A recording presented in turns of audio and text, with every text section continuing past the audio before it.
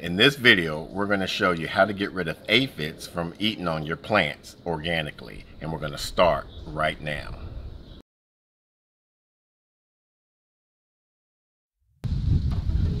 What's going on, YouTube Gardener? It's your boy Sydney from the Naked Gardener channel.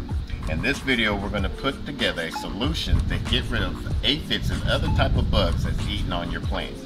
What we're going to use is a cold pressed neem oil, and you want to make sure you use cold press, that way it doesn't extract any of the neem oil chemicals that will allow the bugs to not to feed onto your plants. And then we're also going to use a surfactant, a organically surfactant. We're going to use soap dish or dish soap that has no dye or any other chemicals. As you can see, it says free and clear. You can get it from Sprouts or any local grocery store. And what this does is allows the oil and the water to mix in there very well. So it's almost like oil and vinegar. It allows it to mix in there, and when you spray it onto your plants, the dish soap is the surfactant that allows this neem oil to stay on top of that plant. So that way when the aphids eat it, or if they leave their eggs or the larvae on there, it messes up their digestive systems, and that way they won't continue producing and eating on your plants. So what we're going to do, what I normally do, sorry about the wind, is I'll get a gallon of water, and I'll shake this up, and I'll add 2 tablespoons per gallon. And if you can see how the bubbles on there, they just clump up. So what we'll do is we'll add the surfactant, and it just disperses. Just go to your liking. Normally it's about 1 to 2 tablespoons of dish soap per gallon, and you mix this up. And you just look at it and make sure all the neem oil is dispersed in there equally. And you can see the tiny bubbles in there. And what you want to do is get you one of these sprays, something like this, where you can get a big box store, or you could even put it in a spray like this, or just a gallon sprayer, garden sprayer that you have. I already have some in here. So what we're going to do is go and find a plant. I have some okra and some chamomile that's been infested with some aphids.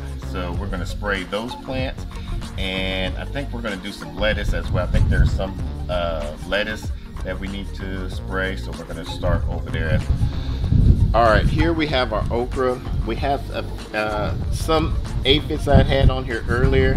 I was able to wipe them down and knock them down, but we're going to do a preventative method now.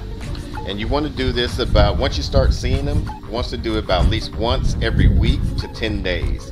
And so what you want to do is just shake it up. Every time you spray onto another plant, you want to shake it up. And just get it on there. Now this is organically, so you can touch it if you want to. It's good.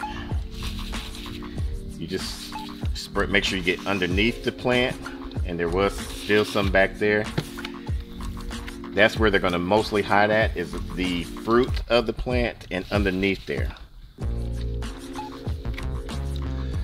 So that will get it good. Now if it rains, you want to apply, after you get a nice day, apply on there again.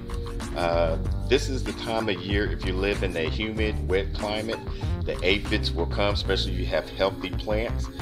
The aphids will come and start feeding onto your plant. Alright, now the Mrs. Naked Gardener found some aphids on here earlier. She sprayed. I don't see any more, but like I said, you want to, if you see it on the plant, you want to use as a protective measurement, and just continue to spray them once a week. So what we did, we shook it up, make sure you get it all up in there. That way, if the eggs or the larva. Once the eggs, if there's any eggs in here and the larva start to hatch and they start trying to feed off here and mess up the digestive system, and go from there. This neem oil will also work well with leaf miners. If you don't know what leaf miner is, you have an insect that buries inside your leaf and make like a maze on there. So now we have another protective bug that we have to worry about on this one. Get all up in there. And a good way to get rid of that bug is basically you just smush it, but I'll just get rid of the leaf itself. And that will prevent that. So that's 2 plants we have to worry about on here.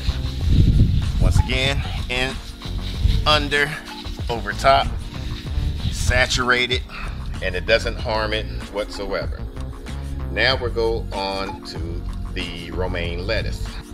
Okay, here we have our romaine lettuce. As you can see, it's getting very big. We need to start harvesting this, but we'll just spray it down. Make sure you get all the leaves in there. There's some caterpillar poop. So I know there's been something that's about to pop off. After it rains, I'm gonna have to apply this to all these plants again because the humid of this Texas heat is gonna bring the attract the bugs and go from there. The good thing about this neem cold pressed neem oil solution is it doesn't harm any type of beneficial bugs like the butterflies, ladybugs, or anything of those type that help pollinate and kill the bad bugs. It will only harm the soft body bugs like the aphids and the caterpillars and the cabbage moth and stuff. So it's good from there. The neem oil is a product that you can, the actual neem oil you can use to as a beauty product for your skin condition or skin lotion, conditioner, things of that nature.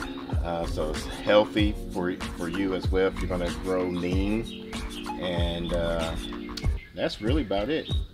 We're gonna have to harvest this pretty soon here. Some more caterpillar poop. Anywhere there's caterpillar poop, you know there's gonna be some problems. Some stuff about to go down. I hope you enjoyed this video. If so, make sure you hit the like button. If you have any family or friends that has a garden and have an issue with any type of these type of bugs, make sure you share this video with them. If you haven't done so already, make sure you hit the subscribe button and hit the bell icon so you don't miss a thing. Now, we're not always on YouTube, so make sure you follow us on Instagram and on Twitter. You can also join us on our Facebook page, and that way you can conversate and interact with us on a daily basis. And as always, let's grow together.